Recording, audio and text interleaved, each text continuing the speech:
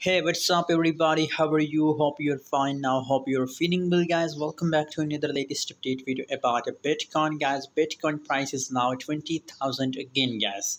So it's BTC or stock on $20,000 and 19,670.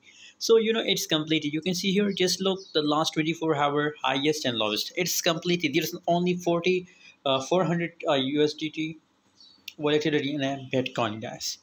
By the way, let's do a prediction before starting this video. If you're new in my channel, make sure to subscribe channel and also press the bell icon. And if you want to join my premium Telegram group, so the link is available in the video description, guys. The market, what's the prediction? It's simple, guys, that BTC will fall down again to 19,000. 600 or 500, guys. It's my target. If you want to trade BTC short, so I think it will be good for you, because you can see here, if we talk about 24-hour trading volume, so the market is completely bearish. Volumes are going down. There is so fear in the market, guys. That's why possibilities for Bitcoin that it will down, guys. It will dump, guys. So if you want to make a short entry on this price, so I think it will be good for you, because now possibilities that it will dump, guys, because you can see here it touches the resistance line and make reverse, guys. So obviously it reached to this point, guys, this area.